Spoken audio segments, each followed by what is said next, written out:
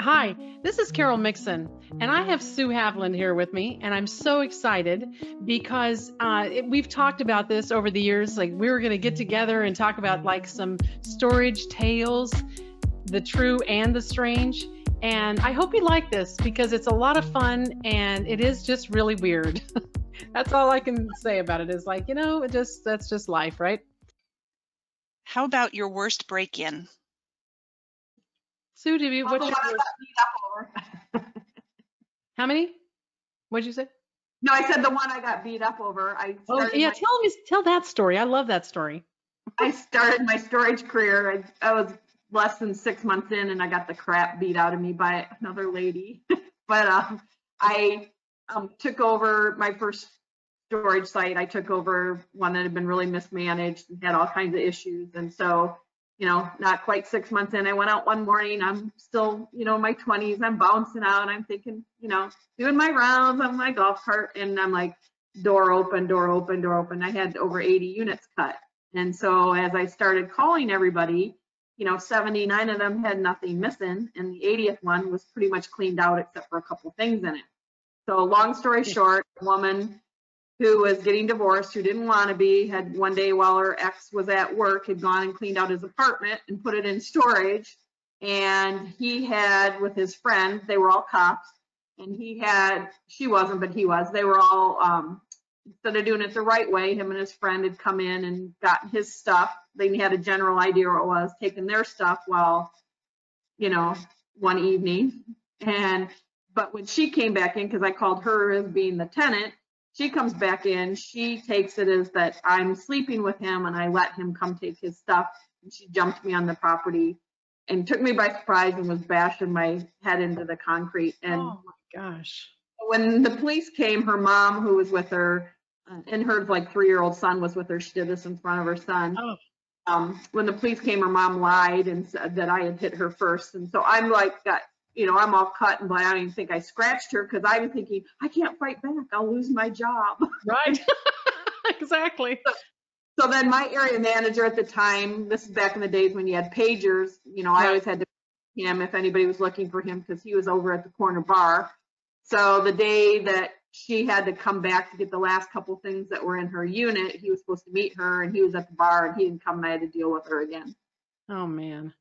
But that was probably dealing with me personally one of the worst break-ins because of my own safety. But I'd say lately, for me, some of the worst ones are some of the ones my staff are having to deal with the uptick in crime when we have properties that are near where they're allowing big homeless encampments. Yes, that's bad, isn't it? Yeah, and then, I have one that has a big RV lot and, a catalytic converter gets people a lot of money on the street. So they're hitting the vehicles hard for these catalytic converters. And, you're seeing them come in, this picture's indicative. They have hoods on or you can't tell, you don't have any issues. And then, you've got a 700 person camp less than a mile away. Where do you think it's coming from? Yeah. Boy, that's bad, isn't it? I had one at one of my big properties and we had 80 little over, I think maybe 83 break-ins total, but it was over several months. And I kept looking at the gate logs and who's coming in, who's coming out and what times and stuff like that. So, and that can, for a big, really big property, and that can be pretty extensive, right? So I was looking through it and looking, this is the old type you had to print, right? So I'm looking and looking and I'm thinking, geez, what the heck? And then I called this one because this person came in at like 4 in the morning. And I'm 4 in the morning. Why would this person have 24-hour access first off? And then she said, wow, she said, I haven't been to my unit for over a year and a half. I put my stuff in and I moved to the Bay Area and I haven't been to it at all. And so I said, okay, because there's some stuff missing, this is what's happened. But from her, there's stuff missing from her unit, but also the code to get in that particular day was her code. So I thought she might have been a suspect, but as it turned out, no, she ended up the victim of one of it because I didn't realize that at first. But anyway, so how I don't know why I missed that. But anyway, I decided one day, I said, this is all happening really early in the morning and it's happening like every week. so, and at the time I had a pretty big Doberman. I had well, they're anyway, not so sweet. And so I waited and I saw someone going in with this truck, and I'm looking, I'm thinking, oh my gosh. And I had some like opera glasses because I go to the opera. I don't have like really like other glasses. So here I'm with my little opera glasses trying to see who this is. And it's my maintenance girl. She had come out of the military and I had hired her, but she didn't make it very long in the military. I think she made it 2 years or something. And then she said she got out for some reason. She's being harassed. But anyway, now I don't believe that. But, and so I'm thinking, oh my gosh, it's an inside job. My own maintenance person is doing this. And so I pulled around, I got where my dog and I were in the car. And so I pulled around the back. And so we had an interior, we had exterior drive up, but we had also had an interior building. And so I let my dog go and I had said, seek. And so, and then all of a sudden I hear all this stuff clanging on the floor because she obviously heard me say that. And you could hear my dog like running and running and running. And then she screams and she starts running and she runs to her vehicle. So I'm trying to follow where the dog was going. And then I realized, oh no, she's running out. So I'm running after her. And so she's already in her car and my dog is up trying to get in her car. And so I was worried about my dog too at this point, but I stand in front of her car and I said, listen, you need to get out. I've already called the police. They're on their way. And then she just starts it up, revs up the motor and she's like, I'm going to run you over. You either get out of my way or I'm going to run you over. And I thought she was serious. So I just backed off and pulled my dog back. But it was just the weirdest interaction. And she got out of there before the police got there. But I gave her the information to where she lived and some other stuff like that. So they went to arrest her and she got arrested and was, I don't know, I don't think we got her for every one of the thefts, but we got her for about 8 of them. So it wasn't, for sure, we knew that she was on the site during those times. So, yeah. I've got another site right now too. The manager has just been exceptional in his due diligence and, everything you're trying. And we've got a guy, I think they were a little team working. So you have a guy who would come in on his bike because it's one of the older facilities. The gate opens in the morning. Yep. And so people come in. There's not enough street frontage to do the keypad type of entry. Yeah. And so, my poor manager, he's like, I got another unit got hit. They're not really getting much, but well, it's because the guy's coming on a bike. So you can't put much on a bike. So he's doing a quick grab. But then we had another one start coming in with a car and he would wave and Rick, would be like, I don't think that's our tenant, know, and doing it. And so long story short, one guy got caught and then they started threatening him. They'd drive by on the bike and say, we're going to get you. And they're yelling this stuff at him. Yeah. But one of the last times they broke in and it's quieted down. So we think maybe they've all been caught at this point. But when he came in, the unit he broke into, he left his bag of meth. The police said it was probably about a $4,000 street value. Wow. Yeah. And we're like, oh, great. He's going to come back when he realized. Looking for that. Grabbing a radio, he left his meth or whatever. Yeah. And he did. He tried to come back and he came in a car and, Rick noticed right away it wasn't a tenant. And he went out there or the maintenance guy. And he was the same thing. They were going to try to run him down in the car because they were coming back for their meth. And it's like, hey, dumbass, the police have meth. Yeah. Yeah, that's something, isn't it? Jeez. What's been the most expensive storage mistake you've come in to fix? Well, I think for me, and maybe similar for you, is one of the biggest ones when I inherit stuff or I help my clients to help them fix things are having improper sales. And then, dealing with that, but also having the wrong settings and giving too much leeway to too many people to be able to change things in the system. So, some of the most expensive ones, my clients that I've had to help them with is, getting rid of people who were, had figured out all kinds of way to pocket money and, the site be none the wiser because they don't, know the software as well. They don't know the settings. One of the biggest things back in the day is, if a manager had administrative rights, they could change the ledgers and it didn't really show the record, or, you had to go in a back door to get those records. And if you didn't have anybody looking, you didn't know. And before you know it, $100, they test the waters and $100 becomes 100. And then, next thing you know, it's $30-some thousand or more. And it can escalate very quickly when they, figure out you're not paying attention. So, or every year has a discount and it really doesn't, Yeah, and I think some owners and area managers don't really watch closely enough on those things. I know your husband Craig does. They're like hound dogs. But I do think this is one of those things where if you're not an owner or, that's a great reason to have a management company, right? So they watch those sorts of things. But I think the most I've ever found as like an auditor is over 80,000, and it was up in Scottsdale, and we tried to prosecute, and it was really difficult because the ledgers are complicated. And even the police officers and the DA, they were like, wow, we just don't understand these site link ledgers. So we're not even sure how we're going to, prosecute them. So they let them go. They finally ended up letting them go. So I'm like, wow, that's just sad. I have another one. It's not the most expensive one, but it's an ongoing one because it's a facility where the same person still works. I have a client who used to have me do their audits, and I'd go in every year and show them a new way. Each year their manager was, pilfering cash for their pocket. Yeah. And, first year it was through the petty cash, sneaking things through, whether groceries or, an ends that obviously aren't for the site. And then it was through postage. Then it was through discounts. And then it was like submitting, they had an Office Depot and a Home Depot credit card, but then the receipts where the stuff had been charged on the company credit card, then the receipts would get put through petty. So just through those kind of receipts alone each month, they were making $100, $150. Yeah.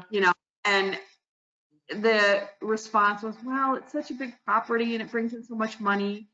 They might be taking a little bit, but maybe, if we got somebody new, it could be worse. And I'm like, yeah, but they're creative. This is just, the surface stuff, and I'm like, and you don't have a system in place about signing for discounts and that. It's probably way more. And it's, this worked for you for like 15 years. So. Yeah, you know what, Sue, that is the weirdest thing to me is I can't tell you how often I've heard that from owners or management companies that I've done audits for. They're like, well, we really don't want to turn them over. Maybe it was just a one-time thing. I'm like, no, I'm showing you it's not one time, and it's progressively gets worse. And they just don't see that, and they'll leave them on there because it's too much hassle to look for someone new or costly to get someone new. I'm like, wow, yeah, you're okay with some embezzlement? Is that okay with you? Yeah, that's not. It's weird. One of the sites I manage now, the old manager's husband was doing the books. And, it's funny, every year there'd be like $1,000, $1,200 for tree trimming, but they'd never had the 21 palm trees trimmed. That's funny. Yet they found someone to pay or somewhere to get back to the manager. Yeah. How did you submit the reimbursement? Yeah, it was just a fake. They probably had a bank account and it was just a fake name of a vendor that didn't exist. And then they said that the people, they didn't live on the on-site house. It has a house. And they said that the people living there did maintenance and did the gate for the rent. But when I took over and went to kick those people out, they were paying like $800 a month in rent to the manager. Yeah. The house. And she was paying herself like $1,000 a month checks in bonus, not through payroll, but dollar check, bonus check. Yeah. Wow. Added up. And that was somebody who had worked for them for like 28 years. Yeah. I had one in Atlanta where they, someone else besides us came in first and couldn't find any theft. And so then the guy brought in me. So when I went in there, I thought, okay, well, I don't want to look at whatever else was sent. I'm just going to do my own thing. And by noon, I figured it out. And so then the owner came over. I said, could we walk out on the property? I want to talk to you. And so now the people that were there he went to high school with both of them, and they were the godparents of his kids. And so as we're walking out there, I said, this looks like this RV right here. He said, yeah, whose is that? It's parked in the manager's place. And he said, aren't they pissed about that? I'm like, well, actually, that's your manager's. And he looked at me And the look on his face, like you could see the blood draining from his face. He said, "Oh no." He said, "You found how they were stealing, right?" And I said, "Yes, sir, I did."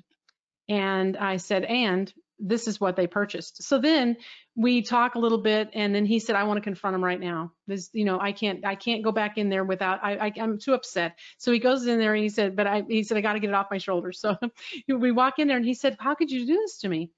And the woman broke down crying, and his friend that was the guy, he was like, "Hey, you live in a beautiful house. You drive this really nice car all the time. You live in a gated community, and he went on and on about, and he said, "But, I earned this. I've worked all my life for this."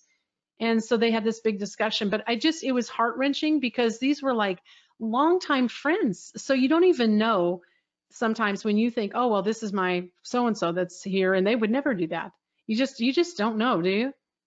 Well, and it's the thing, you can have somebody who works for you for years that is great, and something happens in their life and changes, and Yep. they have to figure out a way to deal with that. And Right.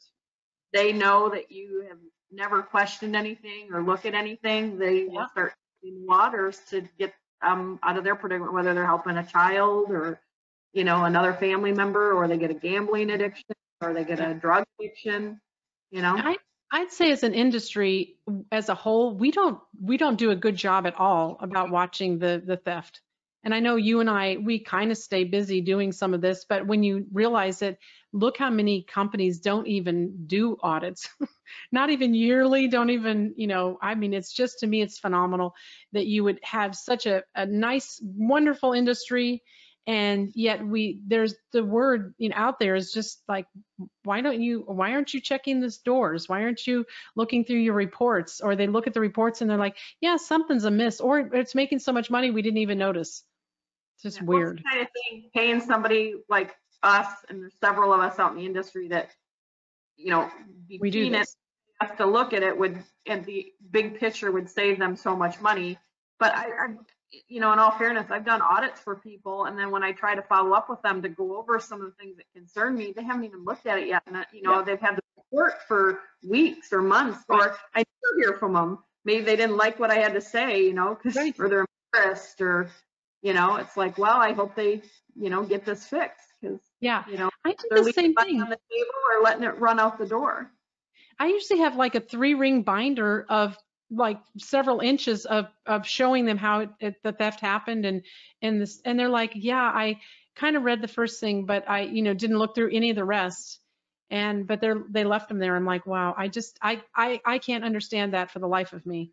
But I will say there've been most people, when I talk to them, they will confront them and get rid of people, but others I'm just amazed. I'm just amazed they would leave someone. Like, well, maybe they're just stealing less than the next guy. Hey, another expensive storage mistake people make, and that we end up fixing, is when they don't check references or see if people are eligible for rehire. Because you and I have both walked into locations and seen managers that we've fired elsewhere for theft. Yes. We've laughed about this for years, that we have both had that happen, where we show up somewhere where somebody got hired that we found stealing somewhere else, because they didn't bother to ask if they were eligible for rehire from their last company. And and they might not have listed that company, but yeah, I had one. I was at a Arizona Association board meeting, and I was chit-chatting. We were at a cocktail thing, and I said, "Hey, these managers wanted to say hi," and he looked at me really weird, and he's like, "Honestly?" And he's a really super nice guy, and he looked a little like frustrated. And I was like, "Yeah," and he said, "Well, they stole the washer and dryer when they left from us," and I'm like, "Oh boy, yeah, that doesn't." He's like, "Why would they say hello to me when they stole from me?" I'm like, "Yeah, that is a little weird, isn't it?" I can tell you there, though, when I like auditing, I've caught people like the same person several times, multiple times, and one especially in Hawaii, and one guy on the West Coast that as soon as he worked for me, and then he left and did the same thing, and he always, funny, because if I ask, did he ask for a hot tub, because that's what he loves, to have a hot tub, and he's like negotiates with the owner to get a hot tub, and I'm like, oh, I know who it is. I've already fired him from my place and from another place. This is weird. Life, this storage life is very strange, isn't it?